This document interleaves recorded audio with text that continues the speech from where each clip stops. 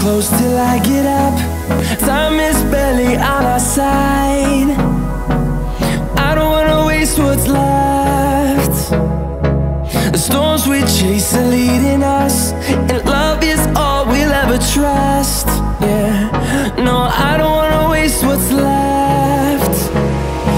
And on we'll go. বিটি বন্ধু মানে বাংলার টেকনিক্যাল বন্ধু ইউটিউব চ্যানেল তোমাদের স্বাগত। ফ্লিপকার্ট থেকে পার্সেল চলে এসেছে, তো now it's time to unbox the laptop.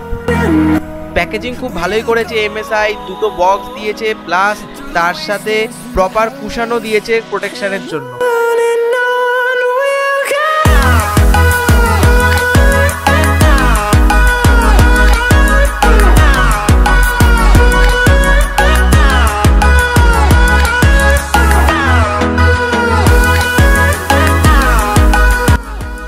তো এবার আসছি বক্স কন্টেন্টের ওপর। তো বক্সের মধ্যে কি কি আছে, তো সবার ওপরে আছে ল্যাপটপ। তো ল্যাপটপটা সাইডে রেখে দিচ্ছি। তো ল্যাপটপ ছাড়াও রয়েছে user manual, quick start guide এবং সাইডে আর একটা লম্বা বক্স রয়েছে। সেই বক্সের মধ্যে রয়েছে পাওয়ার অ্যাডাপ্টার এবং পাওয়ার কেবেল। তো ডিসি প্লাগটা হচ্ছে গোল এবং মিডিয়াম সাইজের প্লাগ, আর অ্যাডাপ্টারটা 150 ওয়াটের অ্যাডাপ্টার। আর তারের লেন্থ বেশ অনেকটা বড়, অনেকটা ডিস্টেন্স পর্যন্ত তারের লেন্থ রয়েছে। এবার বক্স সব সাইডে সরিয়ে দিচ্ছি। এবার আসছি মেইন ল্যাপটপের ওপর। তো ল্যাপটপের গায়ের থেকে কুশন এবং প্লাস্টিক যা আছে সব সরিয়ে দিচ্ছি। So let's get into the main laptop. This is the first look of this laptop. এবার প্যাকেটটা খুলে নিচ্ছি, প্যাকেট থেকে ল্যাপটপটা বের করে নিচ্ছি। তো ল্যাপটপটার ফার্স্ট লুক এবং ফার্স্ট ফিল ভালোই। ল্যাপটপের পেছন দিকে যে ভেন্ট রয়েছে সেই ভেন্টের ডিজাইনটার নাম হচ্ছে হানিকম ডিজাইন। এই ডিজাইনটা কুলিংয়ের জন্য খুব এফেক্টিভ। এছাড়াও চার কোনায় চারটে মোটা মোটা রাবারের প্যাড রয়েছে ল্যাপটপটা যাতে একটু উঁচুর দিকে থাকে। এছাড়াও দু সাইডে দুটো স্পিকারের গ্রিল রয়েছে, যেটার মধ্যে 2x2 ওয়াট মানে টোটাল 4 ওয়াটের স্পিকার রয়েছে। এছাড়াও সিরিয়াল নাম্বার, ফ্যাক্টরি সিল এসব রয়েছে। তো ল্যাপটপটার রাইট হ্যান্ড সাইডে রয়েছে পাওয়ার indicator, 3.5mm headphone Jack port, USB type A 3.1 Gen 1 এর port, USB type C 3.1 port, HDMI আর ল্যান্ড পোর্ট রয়েছে। আর ব্যাক সাইডে CPU আর GPU দুটো এয়ার এক্সস্ট ভেন্ট রয়েছে। আর লেফট হ্যান্ড সাইডে রয়েছে USB টাইপ A 2.0 এর একটা port, R USB type A 3.1 Gen 1 এর একটা পোর্ট, আর একটা এয়ার এক্সস্ট ভেন্ট রয়েছে, আর হচ্ছে DC পাওয়ার ইনপুটের পোর্ট রয়েছে। আর সামনের দিকটা ফাঁকা, সামনের দিকটা কিছু নেই, ওটা সব ল্যাপটপে একই থাকে। ল্যাপটপটার ওপরের সাইডে গ্লসি ফিনিশ রয়েছে, আর টেক্সচার রয়েছে, আর MSI এর লোগো রয়েছে। ওপরের ডিজাইনটা খুব সুন্দর, কিন্তু গ্লসি বলে ফিঙ্গারপ্রিন্ট ম্যাগনেট ও হাতের ছাপ পড়ে যায়। ল্যাপটপটা পুরোটা প্লাস্টিক বিল্ড হওয়া সত্ত্বেও বিল্ড কোয়ালিটি খুবই ভালো। এবার লিডটা ওপেন করে ভিতরের সাইডটা দেখাচ্ছি ভিতরে কি আছে। এই ব্ল্যাক কালারের কাপড়টাও ভিতরে ছিল কিবোর্ডের গার্ড হিসাবে। এই ল্যাপটপের লিডটা পুরো 180 ডিগ্রি খোলা যায়, আর হিঞ্জ কোয়ালিটি খুব ভালো। ল্যাপটপের ভিতরের সাইডে কোম্পানির ব্র্যান্ডিং রয়েছে, কিছু এয়ার এক্সস্ট ভেন্ট রয়েছে, কিবোর্ড রয়েছে, আর ডিসপ্লে রয়েছে, আর ওয়েব ক্যাম রয়েছে। ফার্স্ট টাইম ল্যাপটপটাকে বুট করার সময় অ্যাডাপ্টার কানেক্ট করতে হয়, নাহলে ল্যাপটপ অন হবে না, বুট নেবে না। Now it's time to plug in the power supply. Now I am going to set it up the laptop.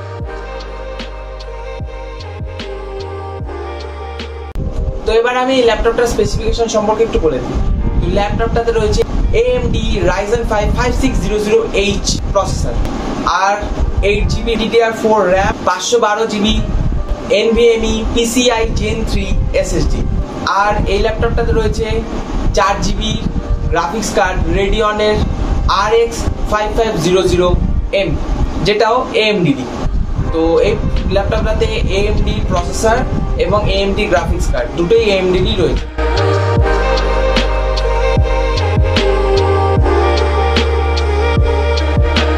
এবার আসছি ডিসপ্লেতে।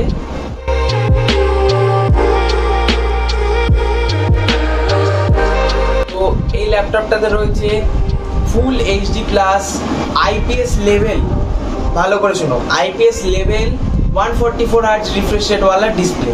IPS লেভেল কেন লেখে MSI? যে IPS লেভেল হচ্ছে ঠিক IPS ডিসপ্লে না, IPS এর একটু নিচে, আর TN প্যানেলের থেকে একটু বেটার। আমি যদি অন্য IPS ডিসপ্লে ল্যাপটপের সাথে যদি আমি এর কম্পারিজন করি, তো আইপিএস আর আইপিএস লেভেলের মধ্যে খুব বেশি পার্থক্য নেই, তো এটাকে আইপিএসই বলতে পারে।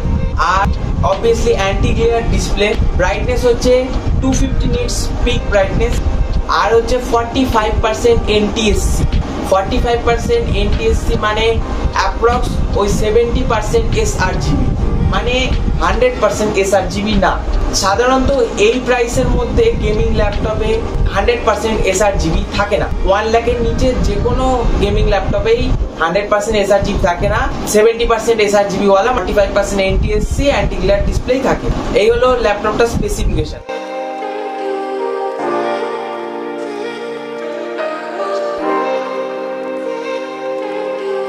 এবার আপগ্রেডেবিলিটির কথা বলি। একটা স্লট অকুপাইড 8GB র্যাম রয়েছে, আর একটা স্লট খালি রয়েছে, সেই স্লটে আর একটা 8GB বা দুটো র্যাম খুলে দিয়েই আপ টু 32GB, মানে 16GB করে দুটো র্যাম স্টিক লাগিয়ে আপ টু 32GB এক্সটেন্ড করা যায়। একটা সমস্যা রয়েছে, যেটা হচ্ছে একটাই এসএসডি স্লট রয়েছে, সেকেন্ড আর একটা কোনো এসএসডি স্লট নেই। মানে যদি আপগ্রেড করতে হয় তাহলে 512GB এসএসডিটা খুলে দিয়ে একটা 1TB এসএসডি লাগাতে হবে। এটার মাইনাস পয়েন্ট। কিন্তু এটা এখন যেই প্রাইসে পাওয়া যাচ্ছে, এই প্রাইসটা শুনলে তোমরা অবাক হয়ে যাবে। আমি যখন কিনেছিলাম তখন আমি অনেকটা বেশি দিয়ে কিনেছিলাম, এখন এর প্রাইস অনেক কমে গেছে, অনেকটা। তো আমি যখন কিনেছিলাম এটার প্রাইস ছিল 58,999, মানে ওই 59,000ই ধরো, 59,000 আমি বাই করেছিলাম। আর এখন এটার দাম হয়েছে 53,000।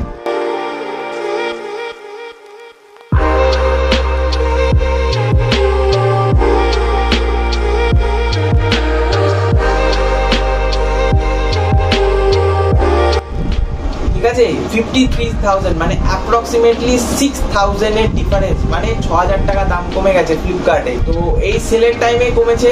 এবার এখন এটা তো একমাত্র সেল না, এরপর আরো সেল আসবে, তখনও এটা এই দামেই পাওয়া যাবে। তো 53,000 এর মধ্যে মানে কিলার ল্যাপটপ, এই প্রাইসে মানে এর থেকে বেস্ট গেমিং ল্যাপটপ আর নেই।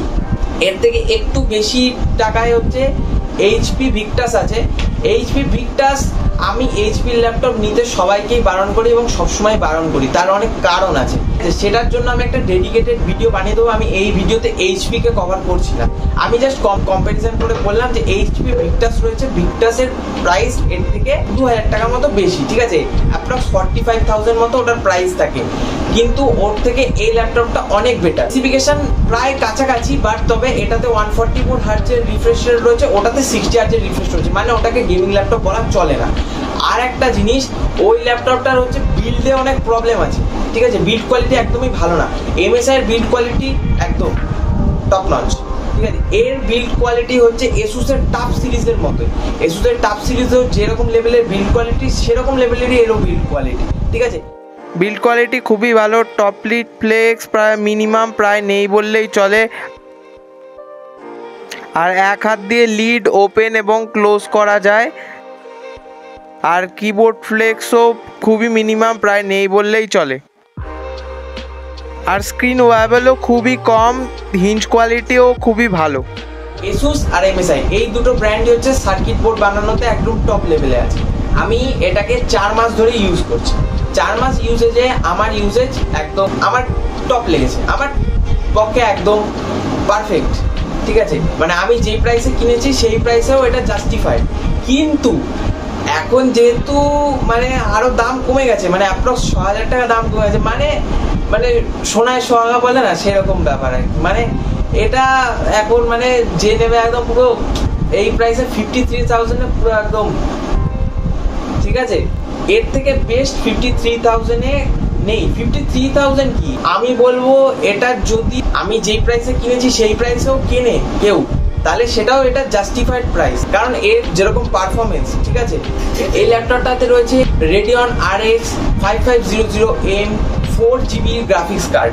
ঠিক আছে, যার টিজিপি হচ্ছে 85 ওয়াট, বলে তোমরা বুঝতেই পারছো এর পারফরমেন্স খুবই ভালো। আর প্রসেসরও একদম লেটেস্ট প্রসেসরই, Ryzen5 5600H। আমি সবসময় AMD কে প্রেফার করি, ইন্টেলকে প্রেফার করি না। এবার তোমরা যদি জানতে চাও যে কেন আমি ইন্টেলকে প্রেফার করি না, AMD কে বেশি প্রেফার করি, তার কারণ আমি একটা ভিডিও বানিয়ে দিয়েছি, তার উপর তো দিয়ে দেবো ওপরে আই বাটনে ক্লিক করে নেবে, তোমরা পেয়ে যাবে সেই ভিডিওটা। খুব একটা বড় ব্যাপার নয়, একটু মাইনর সমস্যাই যেটা এই ল্যাপটপটার সাথে রয়েছে। তো এর হচ্ছে যে স্পিকারের সাউন্ড আউটপুট 2 ওয়াট করে, দুটো মানে টোটাল 4 ওয়াটের আউটপুট রয়েছে স্পিকারের, বাট কিন্তু এর সাউন্ডটা কম ডেলের সাথে, বা যদি তুমি MSI এরই আরো অন্য মডেলের সাথে যদি এটার তুলনা করো, মানে MSI Bravo 15 তাহলে হচ্ছে স্পিকারের সাউন্ডের আউটপুটটা একটু কম, একটু লো, এটাই এটার সমস্যা। আর হচ্ছে আপগ্রেডেবিলিটির মধ্যে স্টোরেজ আপগ্রেডেবিলিটির একটু সমস্যা রয়েছে, কিন্তু আমার মতে 512 GB SSD ঠিক আছে। এবার তোমার যদি আরো এক্সট্রা ফাইল টাইল অনেক কিছু রাখতে হয়, তার জন্য একটা আলাদা এক্সটার্নাল SSD ইউজ করতে পারো, বা হচ্ছে এক্সটার্নাল একটা HDD ইউজ করতে পারো। আমি বলবো এক্সটার্নাল SSD না নিয়ে একটা এক্সটার্নাল হার্ড ডিস্ক নেওয়াই বেটার, HDD নেওয়া বেটার।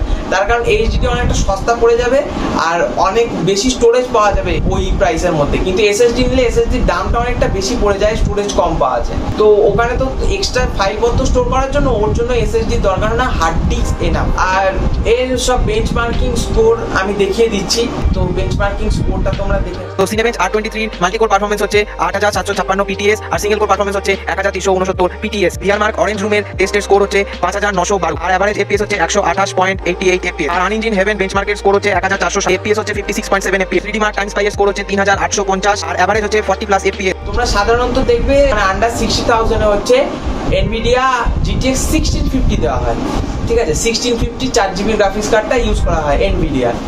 কিন্তু আমি দেখেছি এবং তোমরা গুগলে সার্চ করেও দেখতে পারো যে NVIDIA GTX 1650 থেকে RX 5500M এর পারফরমেন্স অনেক বেটার, প্লাস আরেকটা প্লাস হচ্ছে RX 5500M এর যে আর্কিটেকচার রয়েছে সেটা অনেকটা আপডেটেড, মানে এটা হচ্ছে 7 ন্যানোমিটার আর্কিটেকচারের উপর বেস করে তৈরি করা, মানে এটা অনেক বেশি পাওয়ার এফিশিয়েন্ট। কিন্তু GTX 1650 ওটা হচ্ছে 12 nm এর আর্কিটেকচারের উপর বেস করে তৈরি করা, যার জন্য ওটার পাওয়ার কনজাম্পশন বেশি, এর পাওয়ার কনজাম্পশন কম, প্লাস 1650 হিটিং একটু বেশি, এর হিটিং একটু কম, কিন্তু পারফরমেন্স এটার বেটার।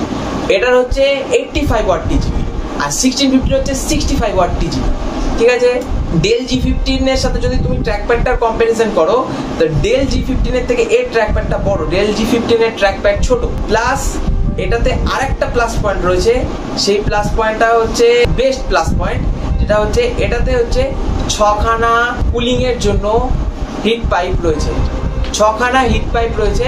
আর হ্যাঁ, অবভিয়াসলি যেহেতু গেমিং ল্যাপটপ দুটো ফ্যান থাকবেই, মানে যেটা এই প্রাইসের মধ্যে কোনো ল্যাপটপে থাকে না, সাধারণত থাকে হচ্ছে 2, 3, ম্যাক্স টু ম্যাক্স 4। তো মানে HP ভিক্টাসের কথা বলছি, ভিক্টাসে মাত্র 2টো হিট পাইপ রয়েছে, এখানে 6টা হিট পাইপ রয়েছে, ডিফারেন্স। আর হচ্ছে কানেক্টিভিটির মধ্যে Wi-Fi 6, ব্লুটুথ 5.1 যা থাকা সবই আছে।